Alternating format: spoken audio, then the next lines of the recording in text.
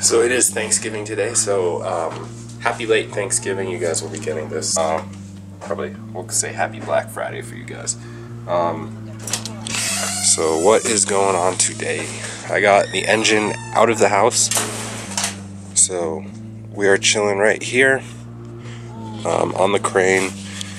It is just mounted in 1 and 2 mounting points for now. Not too sure it needs anything more than that, honestly, but if it does, we have, and then also the tie down around the bottom. So 3 mounting points basically. Today I'm going to pull the axles off of the transmission that is sitting over there by the car. So I'm going to pull the axles off, and then we're going to work on putting the clutch in the flywheel and clutch on, and then putting the transmission on while it's on the engine stand. So the clutch line, it's way back here. The one that I got with the transmission at U-Pole, or not U-Pole, U-Pay, but at the scrapyard, it did leak. So I had to order a new one from USP Motorsports. I just ordered the Performance stainless steel braided clutch line.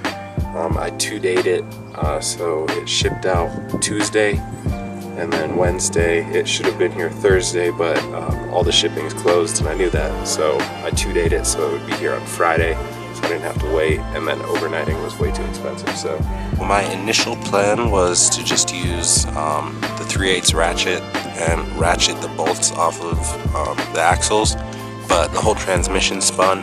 I thought I could put it in like 1st or 2nd gear and it wouldn't spin, but everything spins in reverse, so fail.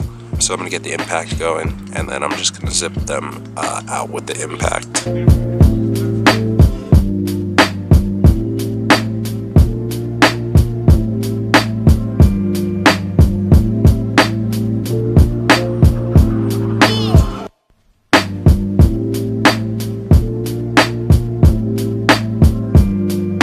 Alright, so both axles are off. It was kind of weird to me when I pulled the first one off. The way that the axles work on these O2Js, or 02Js, whatever you want to call them, it is like an open design. So this is from the 01M, and it's got this metal cover on it, so this is where all the grease and stuff is. With the 02Js, it is just caked with grease. You pull the axle off and you can see everything and like the whole rotating assembly. So yeah, it was just kind of weird seeing that.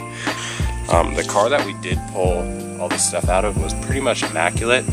I'm not too sure why it was in the junkyard. Maybe they had like front end damage. The whole front end was basically gone off of the car, but I don't know, or the engine was trashed or something like that. Maybe that's why the engine was gone. Maybe it was just blown and they popped it out and just took it to the junkyard or something. But I don't know what's wrong with it, so we'll see if this transmission holds up, or if it's just going to be like that was the failing point. I'm not too sure. So yeah, got me kind of worried. Alright guys, so I did get the transmission up on the porch. Here's the engine. I've got the clutch sitting over there. I'm about ready to start throwing the flywheel and stuff on. But I did pull the lines off of the automatic transmission cooler. You probably can't see inside the line, but you can kind of see it here. So that end is totally plugged, and I used like a head gasket repair stuff, and that is definitely the stuff that I poured in there. So that stuff that's coming out is just, it plugged this hole bad. So this hose does not flow anything, that does not flow anything, so that is probably why my transmission overheated and broke. These are totally ruined. It's like all the way, this whole hose is just caked with it, so cool.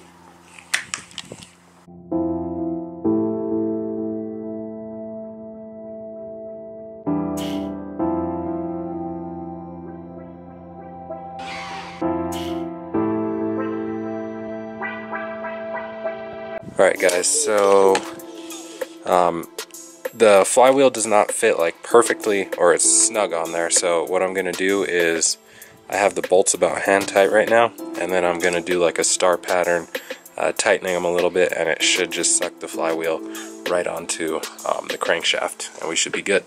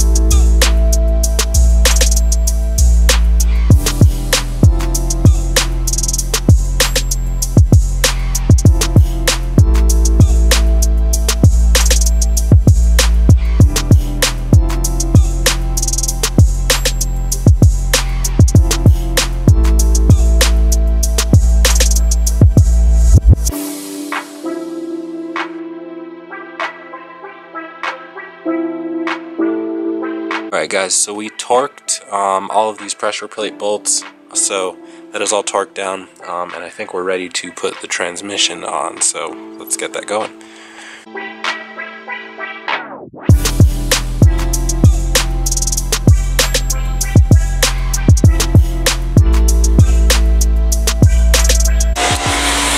Alright guys, so I blew it, and we put the flywheel and stuff on without the dust tin.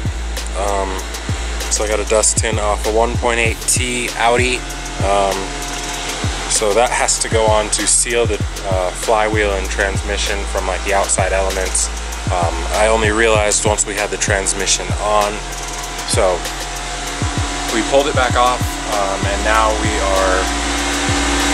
I am going to zip the bolts right out with the impact, and then we'll put the dust shield this time, and we'll get it all set to go. Alright guys, so I did get the flywheel and clutch pieces off, and I did get the dust shield on as well. So here it is. It's got some nice shoe prints and stuff on it, so that's pretty cool. Gives it some character.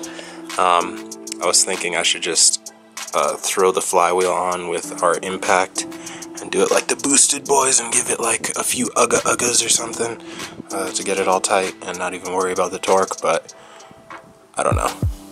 I feel like that's kind of risky, so we're just gonna re-put this stuff back on. It shouldn't take too long.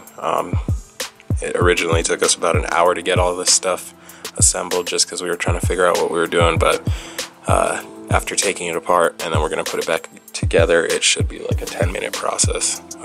It's not too involved, just making sure everything's clean and torqued to the right specs. So I'm going to throw it all back together, and then we're going to try and throw the transmission on, and then hopefully probably not after dinner, actually, I shouldn't say that, probably tomorrow after work, I will be throwing the car, the transmission and engine back in the car, and then we should be getting the clutch cable tomorrow afternoon as well. So hopefully Saturday the car should be drivable, hopefully. So yeah, I'm gonna go ahead and do that. You guys don't need to see that process again. So that's probably it for this video. It's gonna be a pretty short video because we didn't really get much done and it's Thanksgiving. So see you later. Thanks for watching. Alright guys, so one last update. All dressed up for dinner.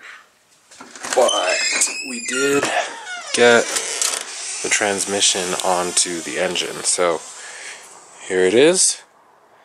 As you guys can see, it's all bolted up. It just needs to be tightened down, torqued down, and then the starter motor has to go on. And that dust shield from the 1.8 Audi fit perfectly. So we are about ready to put the engine in, so that's pretty exciting.